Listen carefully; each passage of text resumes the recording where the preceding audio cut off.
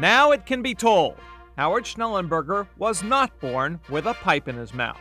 But he was born a winner, and throughout his career he made people around him winners. From 1979 through 1983, he changed the way people looked at University of Miami football, and the way the Hurricanes looked at themselves. Offensive line coach Art Kehoe played and coached under Schnellenberger. When he took over the program, I think a lot of people talked commitment but weren't willing to walk commitment, and that work ethic, that commitment, that fierce dedication and discipline, it helped us, turn the program around. His coaching career began at Kentucky and then at Alabama under the legendary Bear Bryant.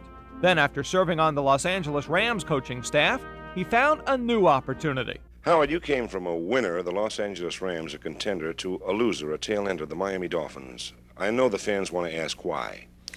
Well, it's really not so surprising. Schnellenberger coached the Dolphins offense for 7 seasons, including the undefeated 17-0 year of 1972.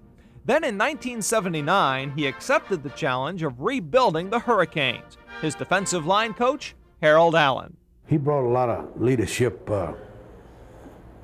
maybe from the Dolphins with Don Shula, and everything was, he brought it to college, was also business.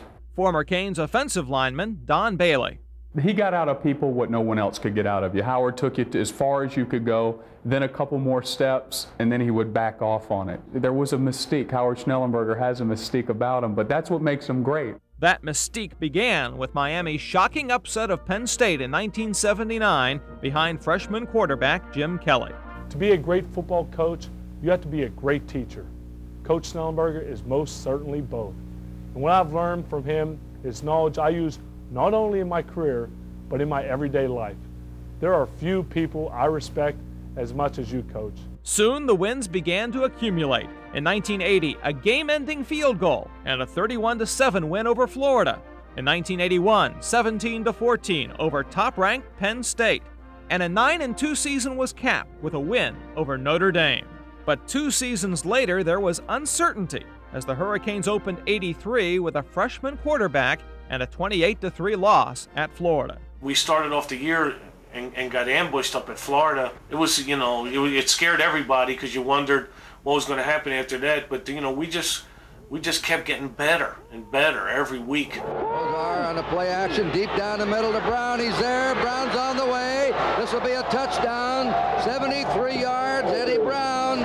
There it goes off tackle to the right, and Bentley gets in the end zone for Miami. They picked it up well. Brown, touchdown. The wins kept coming, and in the season's 9th game, the Hurricanes beat West Virginia to stake their claim for a major bowl game. I can't say very much except this. You've come a long way. Nobody in the world thought you could come this far. Nobody in the wildest dream thought you could do it. Except everybody here. There's an old saying when you get in the top of the 9th inning, 2 outs, and you got your best pitcher up there, and he drives that first one by him. Strike 1, and that's today. Tomorrow, next Saturday, strike 2. And then up in Tallahassee, strike 3, and you're in. But next week, Miami found itself trailing East Carolina in the 4th quarter. 50 short dog Z takeoff. Can you get that in there? John. 50 short dog Z takeoff. Kozar on the drop. Bernie looking, firing long. Bomb! Brown there! Got it! And out of bounds! What do you call? I don't know. A jam in the middle. Kozar himself. Touchdown Miami! Bernie Kozar! The next week, on the final play of the season's final game, Jeff Davis's field goal put the Hurricanes in the Orange Bowl against top-ranked Nebraska. We had great respect and admiration for Nebraska, but we felt very confident if we had just gone about our business and worked hard and stayed tight and together as a team, that we were going to play the type of game that would, give us an opportunity to win. 2nd and short, like a free play down the middle. Dennison, he scores! Bernie gives Bentley 5, 3, 2. Touchdown Miami! You're right down to the guts of it right here, friends. 31-30, going for 2. Gill takes, looks, rolls, throws, deflected away! Deflected away! These guys did it because they knew they could. I'll tell you right now, school's out. This place up for grabs. I think you could see out there in that stadium tonight what it really meant to this community and how totally involved and totally committed they were to this game tonight.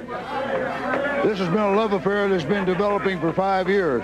Tonight was the fulfillment of a dream that, I say fulfillment, it might just be the beginning of a dream. Tonight, entering the University of Miami Sports Hall of Fame, Howard Schnellenberger.